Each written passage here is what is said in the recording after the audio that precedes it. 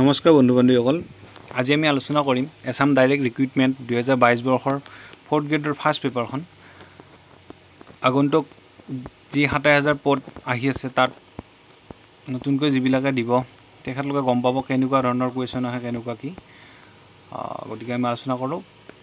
Victoria memorial কোন ঠাইত অৱস্থিত ৰাণী ভিক্টোৰিয়াৰ যি স্মৃতি সৌধ এইটো ক'ত অৱস্থিত হৈছে এইটো আছে তোমাৰ কলকাতাত নেক্সট কুৱেশ্যন হিমা দাস কোনবিধ খেলত অংশগ্ৰহণ কৰে হিমা দাসে স্প্ৰিণ্টাৰ আছিলে শ্বৰ্ট ডিষ্টেঞ্চ 200 মিটাৰ 400 মিটাৰ 800 মিটাৰত ভাগ লয় 3 নম্বৰ কুৱেশ্যন ডিচেম্বৰ 2021 বৰ্ষৰ অসম বৈভৱ বঁটা কোনগৰাকী ব্যক্তিক প্ৰদান কৰা হৈছিল এইটো বঁটা প্ৰদান কৰা হৈছিল ৰতন টাটাক 2021 বৰ্ষৰ 22 বৰ্ষৰটো সুধিলে ডক্টৰ তপন শইকীয়াই লাভ কৰিছিল এইটো 4 নম্বৰ কুৱেশ্যন নৰেন্দ্ৰ মোদী ষ্টেডিয়ামখন ক'ত অৱস্থিত নৰেন্দ্ৰ মোদী ষ্টেডিয়াম আহমেদাবাদত অৱস্থিত নেক্সট কুৱেশ্যন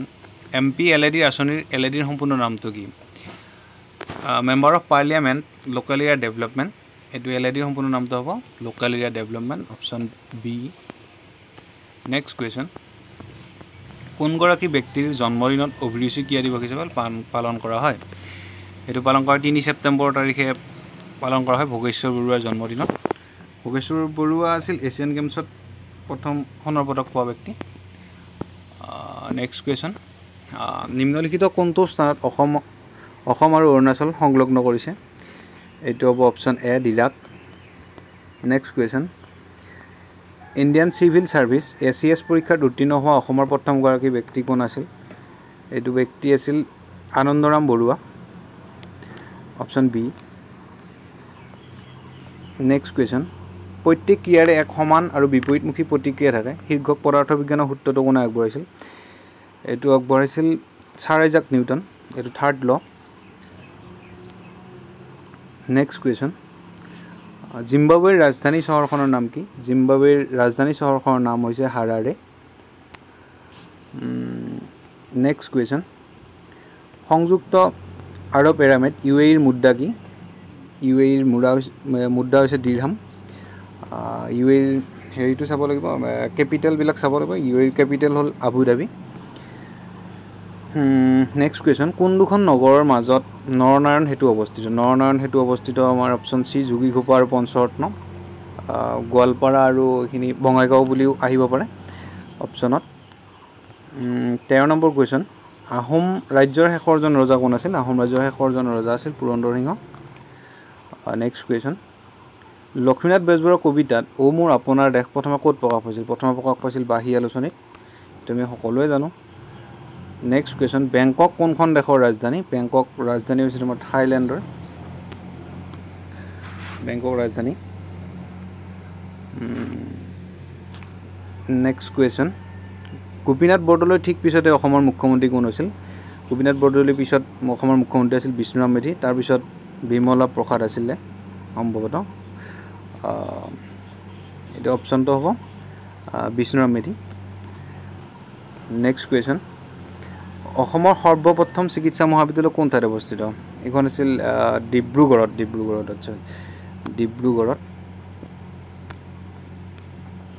নেক্সট কুৱেশ্যন নিম্নলিখিত কোন ঠাইত নতুন দিল্লীৰ নিকটৱৰ্তী নতুন দিল্লীৰ একেবাৰে ওচৰ গুৰুগ্ৰাম ঠাই নেক্সট কুৱেশ্যন মাৰ্গাৰেট থেচাৰ কোনখন দেশৰ প্ৰাক্তন প্ৰধানমন্ত্ৰী আছিল মাৰ্গাৰেট থেচাৰ আছিল প্ৰাক্তন প্ৰধানমন্ত্ৰী ইংলেণ্ডৰ আছিল ইংলেণ্ডৰ option D is correct 20 number Russia আৰু আলাস্কাৰ মাজৰ জলভাগ কি ৰাছিয়া আৰু আলাস্কাৰ মাজৰ জলভাগ হৈছে বেৰিং প্ৰণালী অপশ্যন বি নেক্সট কুৱেশ্যন নিম্নলিখিত কোনখন চহৰ সাগৰৰ তীৰত অৱস্থিত নহয় এইটো হৈছে বাংগালোৰটো সাগৰৰ পাৰত অৱস্থিত নহয় নেক্সট কুৱেশ্যন 22 নম্বৰ নিম্নলিখিত কোনবিধ বাহনক ৰাষ্ট্ৰীয় ঘাইপথ প্ৰতিগাড়ী NHAI ফাষ্টেগৰ পৰা ৰেহাই দিয়া হয় মানে কি নধৰে যি মানে টেক্স লোৱাত সেইবিলাকত নধৰে তাত এম্বুলেঞ্চক নধৰে এম্বুলেঞ্চ অপশ্যন এ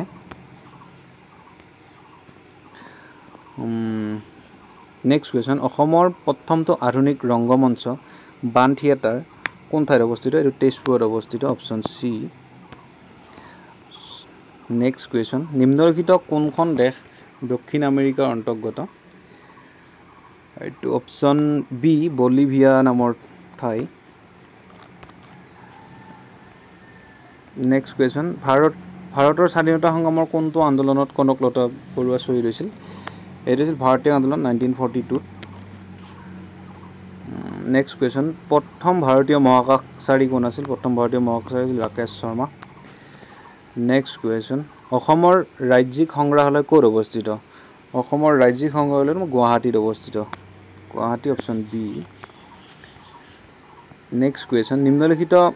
সকলৰ কোনগৰাকী অসমৰ কেবিনেট মন্ত্ৰী হিচাপে শেহতীয়াকৈ নিযুক্তি লাভ কৰিছে এইটো ইমান ইম্পৰ্টেণ্ট নহয় তেতিয়াৰ কাৰেণ্ট এফেয়াৰ্ছ আছিল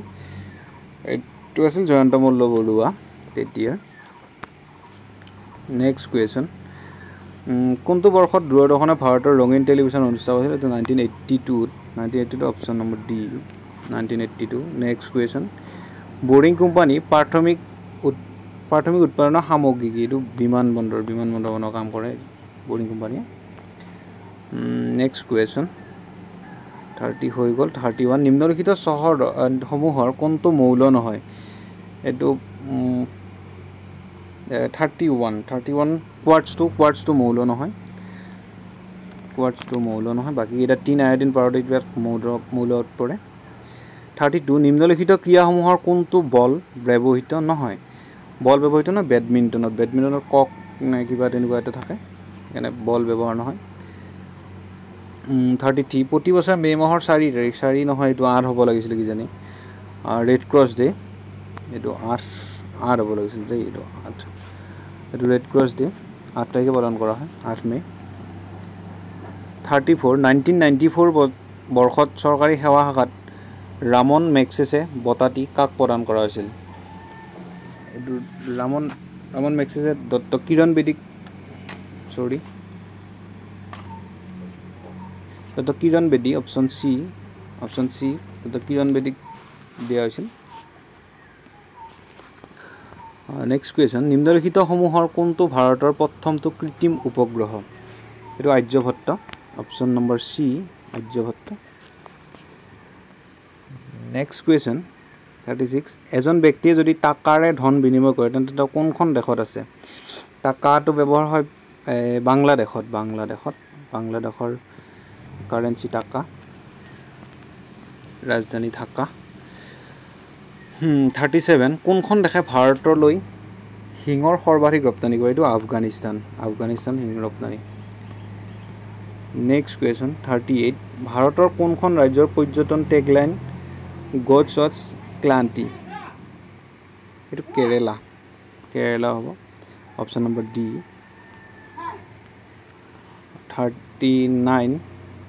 39 নৰ্থ ইষ্টাৰ্ণ পুলিচ একাডেমি ক'ত অৱস্থিত এইটো মেঘালয়ত অৱস্থিত north eastern police academy option number B next question counter ইনচাৰ্জেঞ্চি and jungle warfare স্কুলখনৰ মিজোৰামৰ ক'ত অৱস্থিত এইটো অৱস্থিত ভাইৰেংটে অপশ্যন নম্বৰ ডি 41 চাংঘাই নামৰ জন্তুবিধ পোৱা ঠাইখনৰ নাম কেইবুল লামজাওত পোৱা যায় এইটো 41 নেক্সট কুৱেশ্যন হাৰগিলাৰ সুৰক্ষাৰ বাবে প্ৰচেষ্টাৰ বাবে প্ৰদান কৰা গ্ৰীণ অস্কাৰ বুলিও জনাজাত হুইটলি বঁটাটি কোনগৰাকী ব্যক্তিয়ে লাভ কৰিছিল এইটো বঁটা লাভ কৰিছিল পূৰ্ণিমা দেৱী বৰ্মনে অপশ্যন নম্বৰ এ নেক্সট কুৱেশ্যন শিক্ষাৰ অধিকাৰ আইনখনৰ মৌলিক অধিকাৰ হিচাপে কেতিয়া প্ৰণয়ন কৰা হয় এইটো অনুচ্ছেদ 21A 40 এ অপশ্যনটো কাৰেক্ট হ'ব নেক্সট কুৱেশ্যন 44 অৰ্থশাস্ত্ৰৰ গ্ৰন্থকাৰ চাণক্য কাৰ ৰাজসভাৰ এগৰাকী মন্ত্ৰী আছিল এইটো চন্দ্ৰগুপ্ত মৌৰ্যৰ কালত আছিল নেক্সট কুৱেশ্যন 44 হৈ গ'ল 45 নিম্নলিখিত কোনগৰাকী অভিযাত্ৰীয়ে মহম্মদ বিন তুগলকৰ ৰাজত্বকালত ভাৰত ভ্ৰমণ কৰিছিল ইবন বতুতাৰ দিনত আহিছিলে 46 নম্বৰ কুৱেশ্যন স্বাধীন ভাৰতৰ প্ৰথমগৰাকী আইন আৰু ন্যায়াধীশ কোন আছিল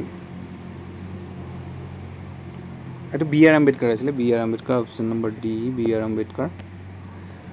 46 হৈ গ'ল 47 ডুৰাণ্ট লাইন যি দুখন ঠাইৰ সীমা ৰেখা আছিল সেই দুখন নাম পাকিস্তান আৰু Afghanistan Durant line option number এ 48 ভাৰতৰ যিটো বঁটাৰ বাবে ৰাষ্ট্ৰীয় আন্তঃবিদ্যালয় ফুটবল টুৰ্ণামেণ্ট খেলা হয় সেই বঁটাটো হৈছে এইটো সুব্ৰত কাপ বুলি কয় সুব্ৰত কাপ নেক্সট কুৱেশ্যন 49 1926 চনত স্থাপন কৰা অসমৰ সৰ্বপ্ৰথম ব্যক্তিগত খণ্ডৰ বেংকটোৰ নাম কি বেংকটোৰ নাম এইটো Guwahati bank option number B 49 next question 50 নীতি আয়োগৰ প্ৰধান চেয়াৰমেন গৰাকীৰ নাম কি এইটো ভাৰতৰ প্ৰধানমন্ত্ৰী যিটো এতিয়া 2015 চনত হৈছিল 1 জানুৱাৰী 51 ভাৰতবৰ্ষৰ কোন প্ৰকাৰৰ গণতন্ত্ৰ অনুসৰণ কৰা হয় ভাৰতবৰ্ষৰ প্ৰতিনিধিত্বমূলক এইটো অপশ্যন নম্বৰ এ হ'ব অপশ্যন নম্বৰ এ নেক্সট কুৱেশ্যন 52 বাংলাদেশত গংগা নদীৰে মিলিত হোৱাৰ পিছত ব্ৰহ্মপুত্ৰক কি নদী ব্ৰহ্মপুত্ৰক পদ্মা বুলি জনা যায় তেতিয়া Padma option number C Padma বুলি জনা ব্ৰহ্মপুত্ৰক ক'ত কি নামেৰে জনা যায় ক'ৰ পৰা ওলাইছে কি সেইখিনি আপোনালোকে চাই ল'ব ভালকৈ নেক্সট কুৱেশ্যন 53 মূল মধ্যৰেখাৰ পৰা পূব আৰু পশ্চিম দিশৰ পৰা কোন ঠাইত কৌণিক দূৰত্ব বোলা হয় এইটো দ্ৰাঘিমাংশ অপশ্যন নম্বৰ চি দ্ৰাঘিমাংশ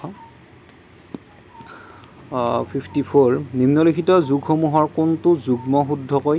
ৰচিত হোৱা নাই এইটো মই গুগলত বিচাৰি চালোঁ এইটো হয়তো ডি অপশ্যনটো কাৰেক্ট হ'ব পাৰে ইমান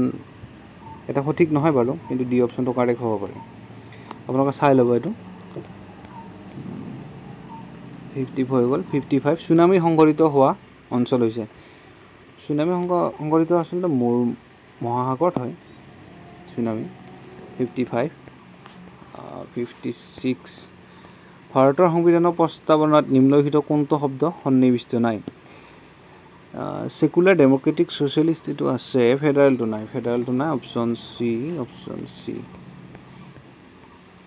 মুদ্ৰাবিহীনভাৱে বয় বস্তুৰ ব্যৱসায় পুৰণি প্ৰথাটোৰ নাম কি আছিল এইটো আছিল বিনিময় প্ৰথা অপশ্যন বি বিনিময় প্ৰথা কিবা দিব চাউল দিব দালি নিব এনেকুৱা কাপোৰ কানি কিবা চেঞ্জ কৰা আৰু তেনেকুৱা আছিলে 58 দাল বাতি চুৰমা নামৰ প্ৰখ্যাত খাদ্যটি সাধাৰণতে কোন ৰাজ্যত পৰিৱেশন কৰা হয় এইটো ৰাজস্থানত পৰিৱেশন কৰা হয় ৰাজস্থান অপশ্যন নম্বৰ বি ৰাজস্থানত 59 সেউজীয়া উদ্ভিদৰ ওপৰত বৰ্তি থকা প্ৰাণীক কি বুলি জনা যায় এইটো হাৰ্বিভোচাৰ বুলি জনা যায় সেউজীয়া উদ্ভিদ পোৱাবিলাকক নেক্সট কুৱেশ্যন ভাৰতৰ সংবিধানৰ কোনখন অনুচ্ছেদ উত্তৰ পূব ভাৰতৰ পাহাৰ আৰু জনজাতীয় অঞ্চলৰ বাবে স্বায়ত্তশাসনৰ ব্যৱস্থা কৰা হৈছে এইটো 6 নম্বৰ অনুচ্ছেদ আছে 6 নম্বৰ অনুচ্ছেদ 60 কুৱেশ্যন 60টা কুৱেশ্যন আমাৰ জিকে কমপ্লিট হৈ গ'ল নেক্সট পাৰ্টত আমি অংককেইটা আলোচনা কৰিম তাৰপিছত ৰিজনিং আলোচনা কৰিম ইংলিছ তেনেকৈ আলোচনা কৰিম যদি আপোনালোকক নেক্সট পাৰ্ট কেইটা লাগে তেনেহ'লে কমেণ্ট কৰি তলত জনাব আৰু যদি ভিডিঅ'টো ভাল লাগিছে এটা লাইক কৰি দিব চেনেলটো ছাবস্ক্ৰাইব কৰিব ধন্যবাদ